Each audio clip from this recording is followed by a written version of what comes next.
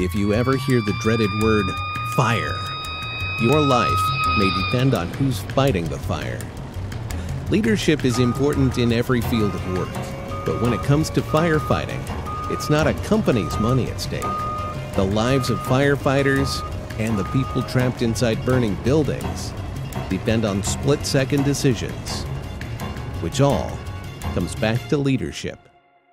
What qualities are needed to turn a group of individuals into a life-saving and well-functioning team? A lifelong resident of the New Orleans area, the author shares what he's learned over his 34-year career in the fire service. Read his gripping, real-life fire stories that expose the problems he's seen arising from lack of leadership. The book offers solutions and discusses how to improve management skills, as well as individual efforts. It comes down to the whole firefighting team doing their best because lives depend on it. If you're looking for ownership of problems, learning skills, and excellence, this is your book.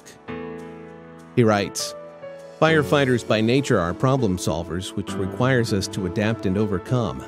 I saw this play out during and after Hurricane Katrina. I saw the best that other fire departments around the country had to offer. They were sent to help us overcome the most overwhelming of circumstances. It was during this tragedy that I was able to see great skill, integrity, and good moral character come together to embrace the sufferings of their brother firefighters." Isn't it time everyone gets fired up?